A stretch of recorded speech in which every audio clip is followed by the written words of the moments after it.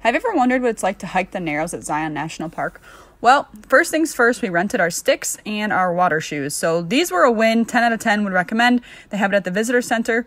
We hopped on the shuttle, took the quick walk on the Riverside Trail to get to the Narrows, and then we started our journey in the water. We ended up going about 9 miles, so 4.5 miles out and 4.5 miles back. The whole time you're walking through this massive valley, like canyon. It's so crazy.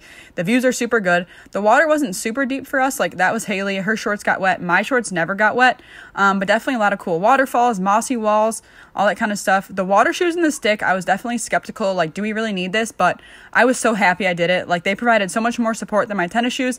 I didn't have to worry about drying my tennis shoes. The stick was nice in the rapids. And overall, we had an amazing time. This is a nice hike for anyone. Would recommend. 10 out of 10. Amazing.